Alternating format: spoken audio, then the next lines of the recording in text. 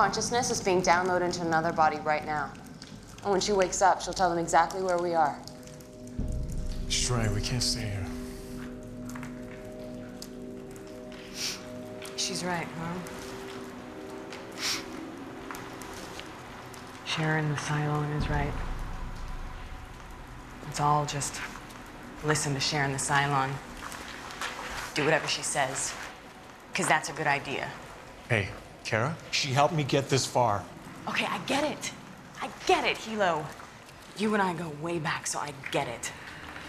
All right, I remember how you felt about her, but that is not the real Sharon. That is some cheap, knockoff copy. I'm not a copy. I'm Sharon.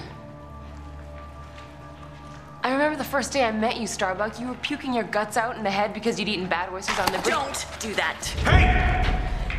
I don't like it, and I don't like you.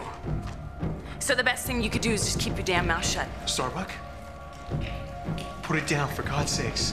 What do you want from me, Hilo? She's a Cylon. You've been had. We've been had. So what, I'm just supposed to be nice to her? Because she says she's pregnant?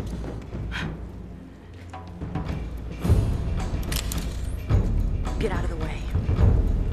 No. Carl, do not think that I will not shoot. I'm not gonna let you kill her. Okay? She's carrying my child. My God, men are so painfully stupid sometimes. How do you know that? I know, all right? She is not lying. They lie about everything, Hilo. Their entire existence is a lie.